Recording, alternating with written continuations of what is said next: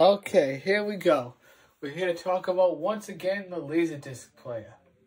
And this time, after using it for a while and owning it, I don't even know how long I'd have to go back. I think it's been a couple of months now, or close to that. Let's just say that, for me, it's a different thing to use. It's not like when you use a DVD and stuff. You actually have somewhat fun using it. Some people think it's boring because you have to keep flipping the disc every time, unless you have one of those automatic reverse, whatever it's called, players. But I actually have fun. It makes you get up once in a while during a movie and actually move around. See, now, today I was using Laserdisc and I still lost a stand hour, but still, it's a fun thing to do. I don't think some people will see it that way, but as you use a Laserdisc player, you might see that it's actually fun to switch the player around sometimes. You do encounter some glitches with loading the disc like a DVD player. Well, pretty much when you use DVD, those skip all the time. But that only happened in one of my Laserdiscs, and another one had a glitch at the end. The last couple of minutes, there was a line that went through the screen. But I think that had to do with the pressing of the disc. I don't think it had anything to do with the disc itself.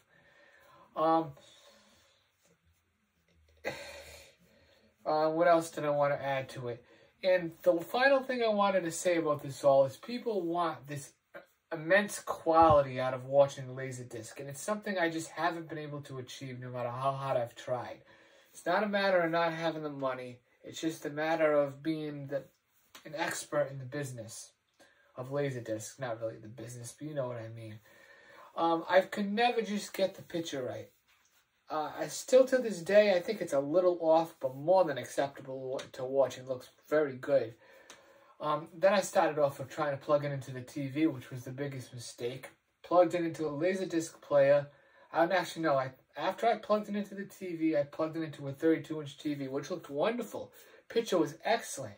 But people say when you squeeze the image down to like 32 inches, the Laserdisc look wonderful. As soon as you start playing them on 65-inch televisions and stuff, things look worse. After that, I went to the converter to the TV, which, did upgrade the quality of the picture, but made everything so super bright and washed out that I couldn't really watch the movie like that. Then I switched to my projector. Both of my projectors. The old one that still has probably a good 3,500 hours left in it, a little less than that. And the new one, they both play the Laserdisc player with pretty good quality. But like I said before, it just seems to me that it's a little off. I don't know what it is with the picture. It just seems to me that it's a little off to me. Maybe it's just I'm so used to watching these other people who upscale stuff all the time. Watching them upscale videos and stuff.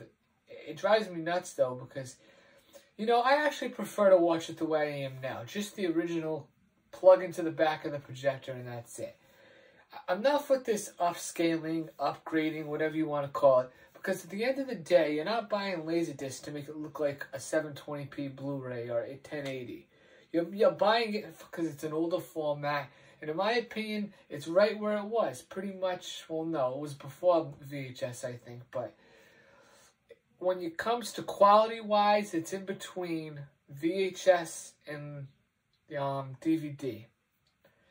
Some Laserdiscs do look better than others, but the way I have it set up, I don't think it's ever going to look like a DVD disc. And I don't care.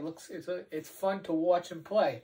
The quality doesn't degrade on me like a VCR tape and all that other stuff. So if people have watched VHS for a long time in their life, they can deal with it. I know when I was a kid, I used to watch VHS all the time.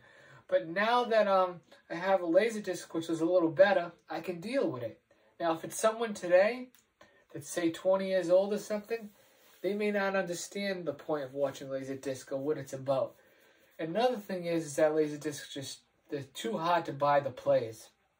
So many of them to buy, but there's actually a ton of workable Laserdisc players. It's just, do you want to buy a shitty one or do you want to buy a good one?